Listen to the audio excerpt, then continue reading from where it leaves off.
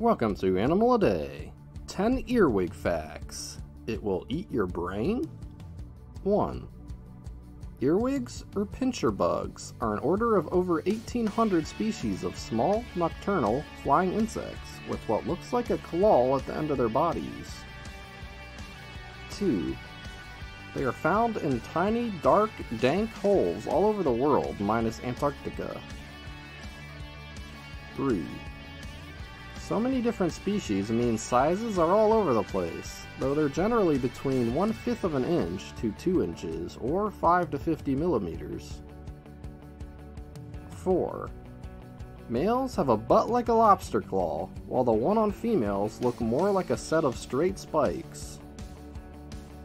5. These pincers have multiple uses, such as for offense, to catch a prey for example, or defense, to protect themselves from a threat. They may also be used as a mating display, or help tuck their wings under themselves. 6.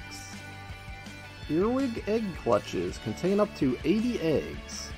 The newborns will go through 3 stages of life and 5 molts within about 20 to 70 days to become adults. 7. In an unusual twist of insect norms, mother earwigs are actually great caretakers. She will stick around to look after the eggs, then larvae, until after their second molding, when they can fend for themselves. 8. Some earwig species are able to squirt a nasty, stinky liquid up to 4 inches or 10 centimeters away.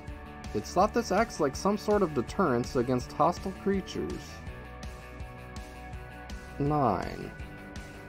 Their name comes from the misconception that they like to burrow in people's ears and lay eggs, which can then hatch, travel to your brain, and cause havoc or death.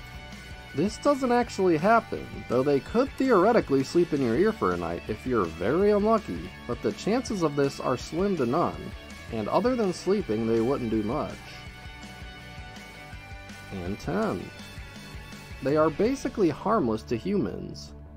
It's possible for them to sting you with their pincers, but they aren't venomous, nor are they a common vector for diseases. Thanks for watching. Now take that subscribe button to the zoo.